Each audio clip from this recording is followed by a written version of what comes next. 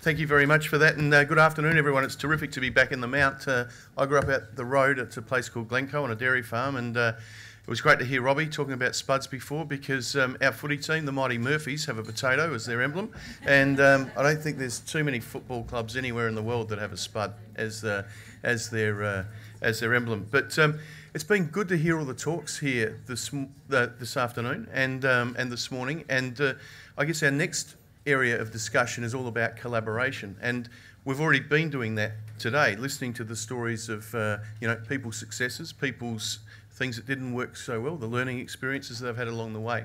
And we, as a government, I think, can play a really important role in helping people come together, because we actually deal with people over here and people over here, and you go, well, you know what, you're actually a little bit similar to some people over here, or you're facing an issue that someone has faced before, and bringing those people together. And I think the Southeast is probably a good example of where collaboration hasn't always worked well. And I remember coming back here a couple of years ago, and some tourism people were saying, how come the Barossa gets all this and Kangaroo Island gets all this? They get it because they work together, and they come to government with a clear idea about what it is that they want to achieve for their area. They come to us with ideas, and here there were hundreds and hundreds of tourism operators, and only I think 35 who were members of the local tourism association. And Biddy does a fantastic job down here running the association. Since that, 2 years ago, we've seen Steve Perryman and a few of the tourism operators get together, and the collaboration has been absolutely terrific. So and they're getting a lot more visits from the South Australian Tourism Commission, and the chairman comes down here. I'm down here quite a bit, because they're speaking with one voice, and they have a direction that they want to head. And I think that goes for pretty much all of the sectors that we have responsibility for, whether it's across fishing or food or wine or agriculture, any of those areas. The sound we like most to hear as a government is the united voice of a sector or a region. And sometimes it's regions that collaborate together. And a good example of that was a few years ago with McLaren Vale facing the prospect of urban sprawl and gutter-to-gutter housing taking over all of the agricultural land down there. We started up a fight to get legislation.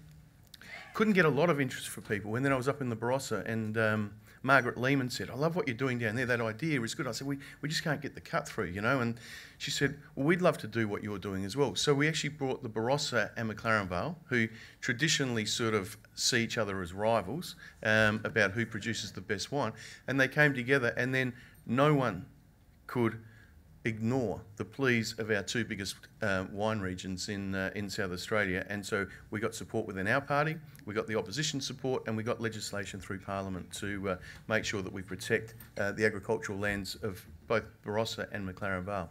The other great collaboration I've seen in the last couple of years is on the delegations that we've taken to China.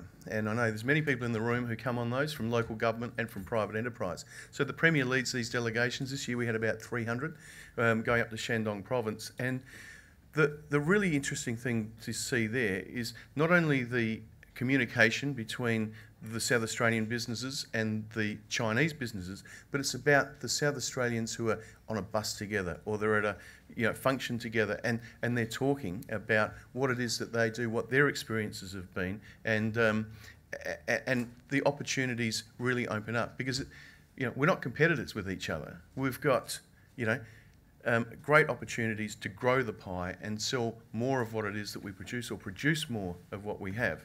And so I think collaboration is a wonderful thing. And as I said, we've already heard a lot of stories today, and we'll take away some really outstanding messages, and hopefully we can all do a better job in the future from the learnings that we've had today.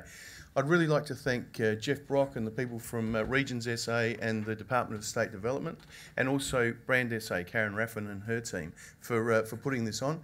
It's terrific for people to get out into the regions, particularly ministers. We spend a fair bit of time on the road, don't we, Brocky? And but to have 4 ministers here is great, and to have people come from a long way away. It's people from the West Coast are down here, and it's terrific that Mount Gambier's been able to showcase their area for everyone for a couple of days, and that everyone could travel so far. So I hope everyone has a a good opportunity to learn a few things for the rest of the day and take home some really good lessons. So thanks again for your participation.